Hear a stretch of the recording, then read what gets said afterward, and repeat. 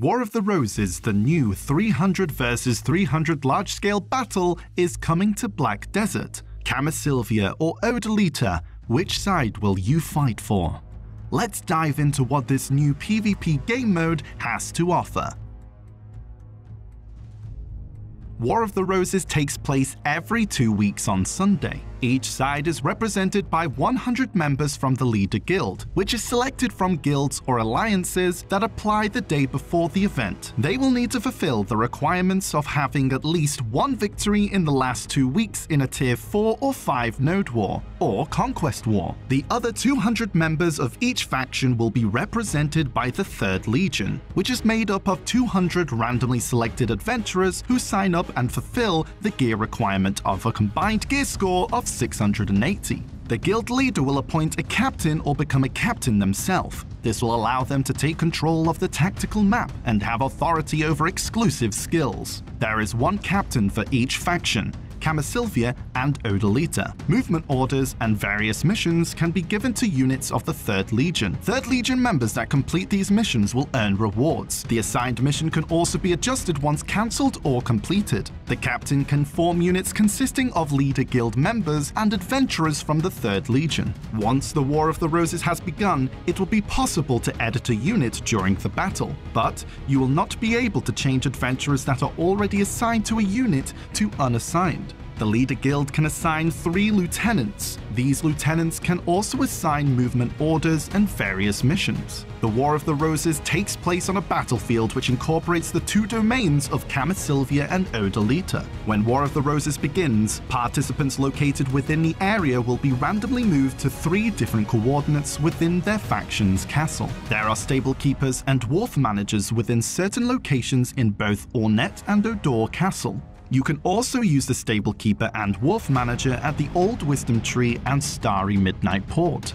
If a participant dies, they can resurrect by selecting a location on the tactical map.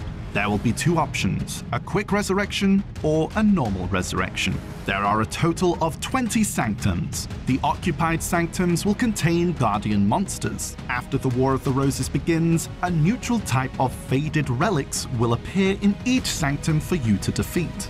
You must occupy the Sanctums in order, starting from the closest Sanctum connected to the castle of your faction. To take control of a Sanctum that is currently being occupied by an enemy, you must first defeat the enemy monster. Once you defeat the enemy monster, a friendly Guardian monster from your faction will appear. Occupying a Sanctum will grant your side various passive buffs. These can be seen on the tactical map. Last but not least, we have the Spirit's Altar. To occupy this altar, you will need to fill the Guardian monster with a certain amount of Black Spirit's Rage.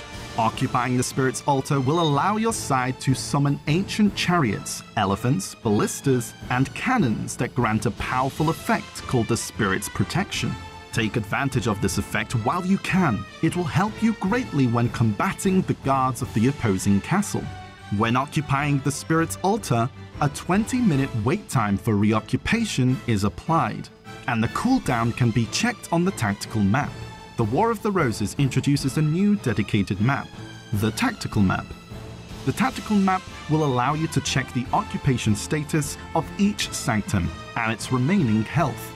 Unit leaders will be able to see their unit members, while troop members of each faction, including 3rd Legion members, will only be able to see themselves.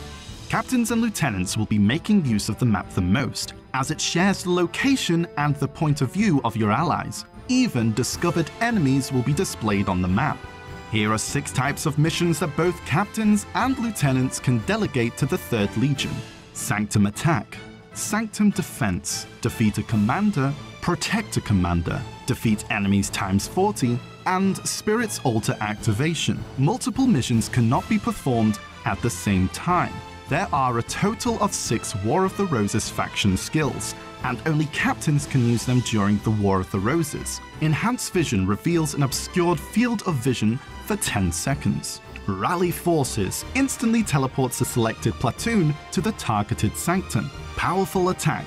Summon a King Griffin or Calc near a designated sanctum to temporarily unleash heavy area of effect damage. Summon Ogre summons a group of violent ogres near the designated sanctum. The summoned ogres will disappear when a targeted sanctum's guardian is defeated, or after a certain time period. Obscure Vision obscures the enemy's field of vision in fog for 30 seconds. The enemy captain can use Enhanced Vision to remove the obscure vision effect.